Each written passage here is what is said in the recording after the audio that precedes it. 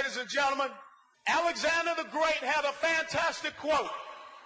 And he said, I would not fear an army of lions if they were led by sheep, but I would fear an army of sheep if they were to be led by a lion.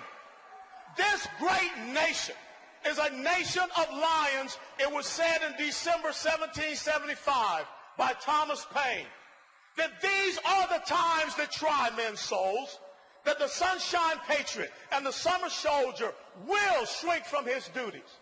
But to those who will make a stand, you will deserve the love and admiration of all men and women. You being here sends a message that the United States of America, we're not surrendering our liberty, our freedom, our way of life